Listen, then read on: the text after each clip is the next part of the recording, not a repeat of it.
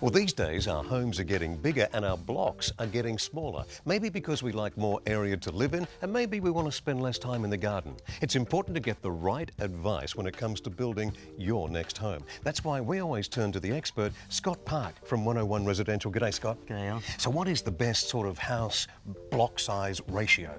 Well, the ratio is all down to individual. Well, the ratio is actually governed by the R codes of WA, but the requirement for block size is governed by the personal needs of the homeowner.